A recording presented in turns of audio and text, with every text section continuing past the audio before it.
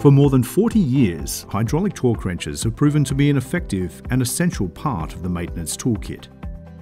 Each year, more than 40,000 new hydraulic torque wrenches are sold worldwide into industries such as mining and quarries, earth-moving machinery, oil and gas, aviation, wind farms, shipping, locomotive, and many other areas of construction and heavy manufacturing. Hydraulic torque wrenches are designed to exert torque on a fastener to achieve proper tightening or loosening of a connection through the use of hydraulics. The tool applies a predetermined, controlled amount of torque to a properly lubricated fastener. Powered by a hydraulic pump, a double-acting cylinder stroking back and forth drives a ratchet. The most dangerous part of a hydraulic torque wrench is the reaction member, often called the reaction arm.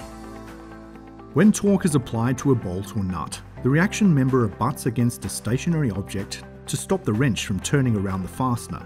This reaction force creates thousands of pounds of pressure. Crushing injuries can be devastating to the hands, even life-threatening if not treated quickly. Often, tendons and nerves located in the fingers and hands will also be affected by a crush injury, leaving a worker permanently disabled. The consequence of catastrophic injury or death of a worker will result in the shutting down of a site until investigations can be conducted.